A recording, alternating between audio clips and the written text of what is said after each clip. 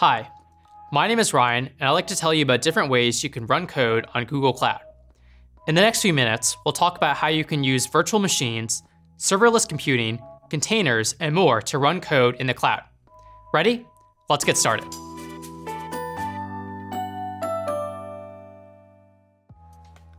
As we mentioned in the first video of Google Cloud Essentials, cloud computing is all about getting things done using someone else's computers. With Google Cloud, you're getting things done using Google's computers.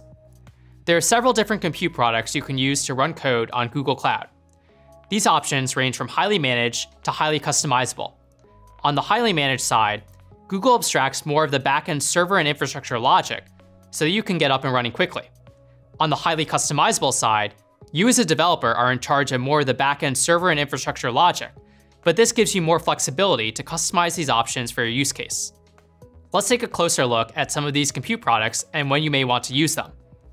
On the highly managed side, we have Firebase. Are you building a mobile app that requires little backend code? If so, Firebase might make sense for you. Firebase is Google's app development platform that includes key features like a database, storage, functions, authentication, notifications, and more. This makes it great for use cases where most of the processing is done on the client side rather than the server side. Perhaps you're building a quiz game for iOS and Android. With Firebase, you can store quiz questions in the Cloud Firestore database, help users log in with Firebase authentication, and store profile photos in Firebase storage. But what if your application does need some backend code, but you still want a highly managed solution? If so, you might want to check out Cloud Functions. Cloud Functions is designed for event-driven applications. For example, maybe you own an e-commerce business and want to automatically send a welcome email whenever a new user creates an account. With Cloud Functions, you can write code that runs in response to such events. And you can do this without having to manage servers, containers, or infrastructure. Using Cloud Functions is simple. All you do is write a function and deploy it to the cloud. You can do so with programming languages like Python, Ruby, PHP, Node.js, Java, Go, and .NET. Functions can be triggered by HTTP events, like a user visiting a URL. They can also be triggered when something happens in another Google Cloud product, like when a database like Cloud Firestore is updated. Cloud Functions scale automatically, so you only pay when your function is executed. They also support long processing times, concurrency, and 90+ native integrations.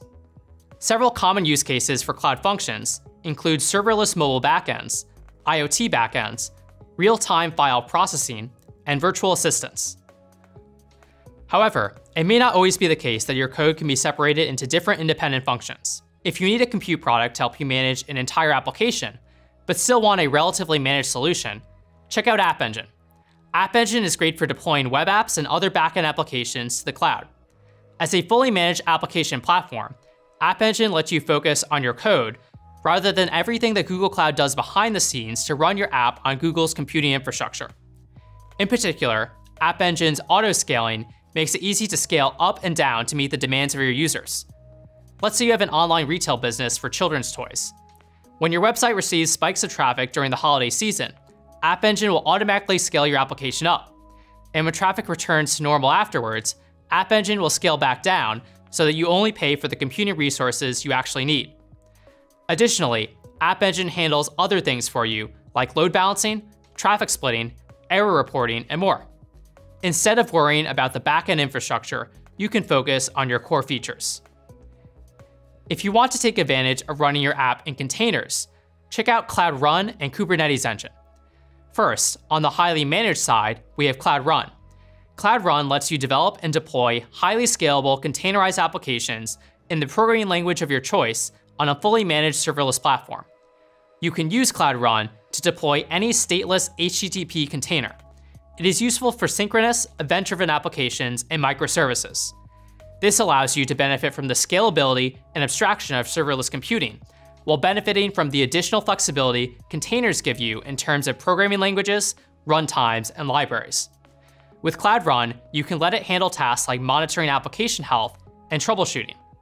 And similar to App Engine, Cloud Run automatically and quickly scales up or down based on your incoming traffic, and even scales down to 0. You only pay for the resources that your app uses, billed down to the nearest 100th millisecond. Cloud Run is a great place to start for a container-based workload. However, if you want to have more operational control over the infrastructure running these containers, you can check out Google Kubernetes Engine. Google Kubernetes Engine, or GKE, runs Kubernetes, the open source container orchestration platform, on a managed cluster of virtual machines. Kubernetes provides a set of APIs that allow you to more granularly control the lifecycle of your containers, including how you expose them to clients, how you autoscale them, what machines they run on, and how you monitor them.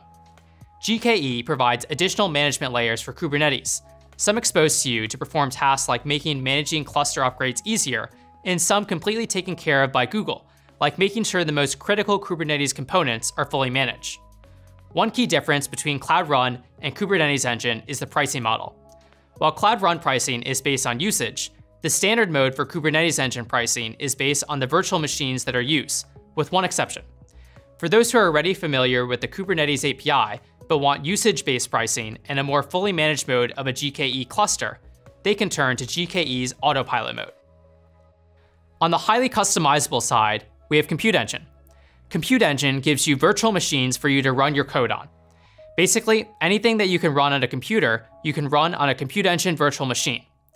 While the previous compute options abstract away much of the server and infrastructure management, Compute Engine gives you more responsibility to manage the server and infrastructure tasks yourself. While this can add additional responsibility to your development and operations teams, it also gives you more flexibility to customize your computing resources the way you want, even with a custom OS image. This means that you can easily run your existing applications on Compute Engine without having to make many changes to your software. So there you have it, an overview of several different ways you can run code on Google Cloud, ranging from highly managed to highly customizable. Although these compute products serve different use cases, many developers use several of them together to support an overall application architecture. For example, a game developer may host a database on Firebase, a game server on Kubernetes Engine, and an email integration on Cloud Functions. Make sure to check out other episodes of Google Cloud Essentials, where we cover topics like storing data on Google Cloud, the Google Cloud Console, the Google Cloud SDK, key use cases, and more. I can't wait to see what you build with Google Cloud.